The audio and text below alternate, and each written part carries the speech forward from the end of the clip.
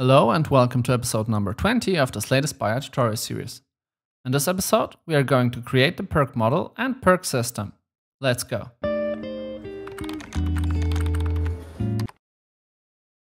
First, let's create the Perk Model.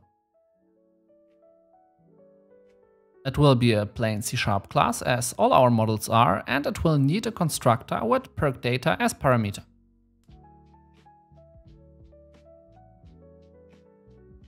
We then save the perk data as a variable so that we can read data from it.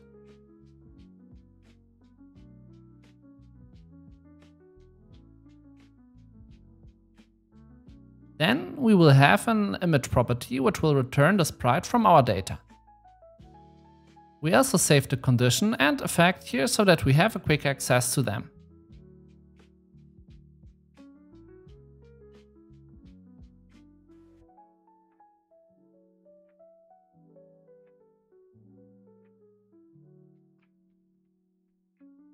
Then we will have an onAdd and onRemove method, which will be called when the perk is added and removed. In those methods, we will call the subscribe and unsubscribe condition methods from our conditions. We also pass the reaction that we want to subscribe and unsubscribe. We don't have the reaction yet, so let's create it.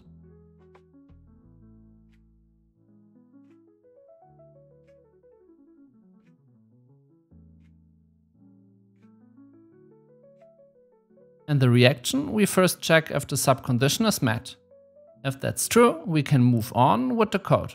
Otherwise, the reaction is not triggered. Then we create a new list of targets.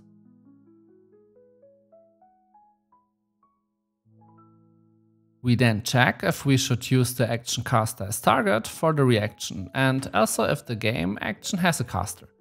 But for the second part, we need to change a few actions a bit. We need an interface. In Unity, we create an interface folder in the scripts folder, and we create the I have caster interface there.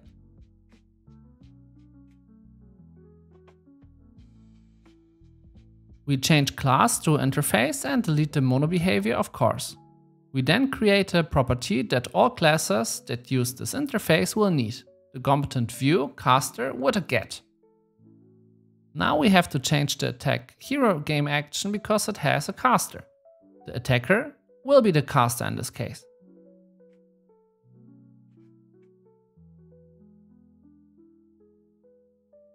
The deal damage game action also will have a caster. Either the hero can deal damage to enemies or enemies to the hero. The caster will be the one who performs this game action. In this case, we have to pass the caster as the parameter.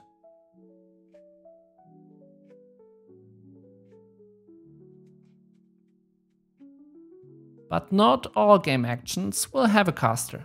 That's why we don't have it directly in the game action class. But if you want to have a caster for each action, you could of course just implement it in the game action class. Then back in the perk script, we can finally check if the game action has a caster. And if both conditions are true, we can add the caster as target. We then also check if the perk should use the auto target, and in case it uses the auto target, we can add the targets which we get from the target mode to the targets list. Here you always have to make sure to configure your data right. If you set the bool for the auto target to true, you also have to provide a target mode in the auto target effect. Don't forget that. Then in the end, we create a new game action from the effect. We here have also to change the effects get game action method a bit.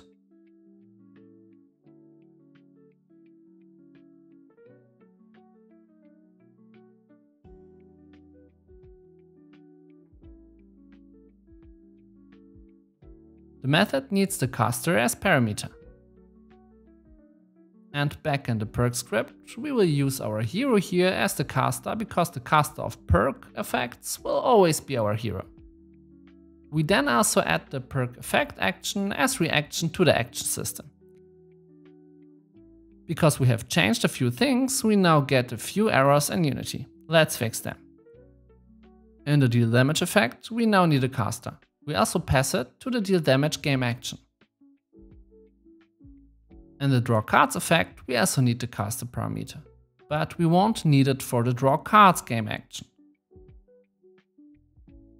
Then in the effect system, we also have to pass the caster to the get game action method. It will here also be the hero.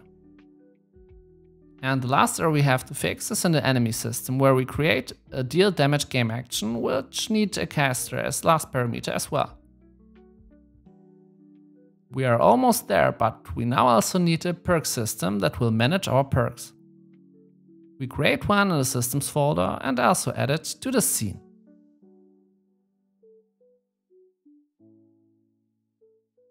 The perk system will be a singleton.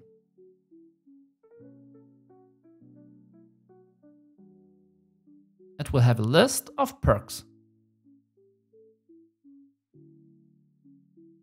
We then can add and remove perks with the add perk and remove perk method.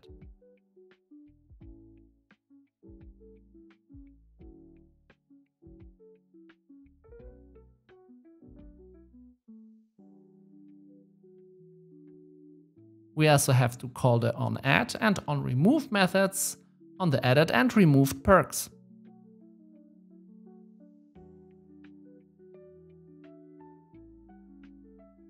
Now in the match setup system, we can add a perk from a perk data.